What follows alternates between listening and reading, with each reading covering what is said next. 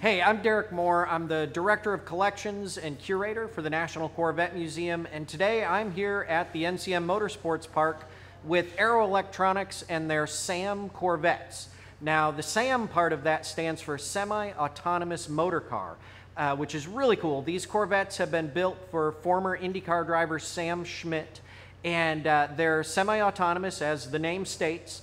They use sip and puff technology along with head movement control to operate the car.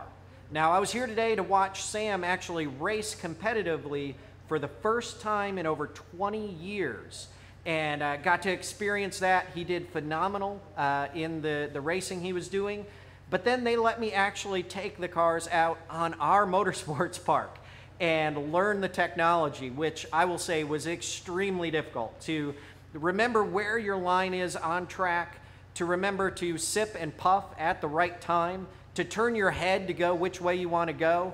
It is so much to remember, but the technology is so incredible, and what it offers for the future of the automotive industry, I think, is mind-blowing. So I want to say thank you to Aero Electronics, the Motorsports Park, and Sam Schmidt, and the whole team that was here that allowed me to do this. Thank you so much. I had a blast.